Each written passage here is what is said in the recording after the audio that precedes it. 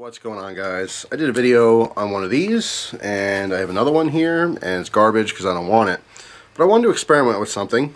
When I was at the gas station buying some of these cigars, I also picked up one of these. This is just the wrapper here, and this is basically just a hemp wick.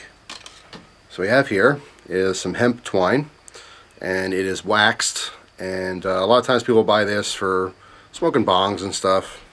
You know, you can basically light the wick and it keeps a constant flame. This is actually pretty good for a lot of different things. You can use this to dip down into a candle that's burned all the way down, so it's hard to reach with a traditional lighter. You can use this for lighting fireworks instead of using a punk. So, I mean, it's just, I was curious about it for lighting cigars. I don't think it's something I would normally do, but hey, I'm just experimenting here. So, I'm going to light this with the wick. Okay, match. Alright. Instead of lighting straight with the match, because obviously if you don't wait, you're going to suck in that sulfur there, I'm going to light the wick and it'll last a lot longer.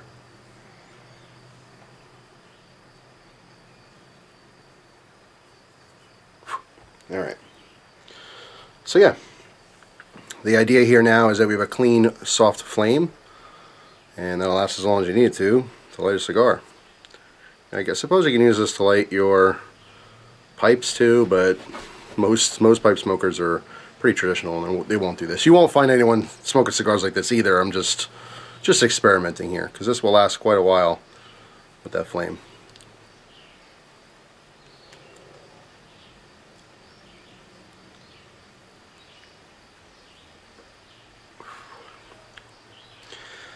Yeah, I mean, I don't know. I don't know what I expected there. Let's blow it out. So, yeah. I'm not going to start doing this. I bought this. It was like 99 cents or something. And just like literally in the moment I thought like, oh, that might be nice to have a cleaner flame to be able to light cigars with, or a pipe. And yeah, I don't know. It's kind of weird. It's very non-traditional, so probably won't do it. I'll keep this for lighting candles and such. And this is going to go right out because it's garbage.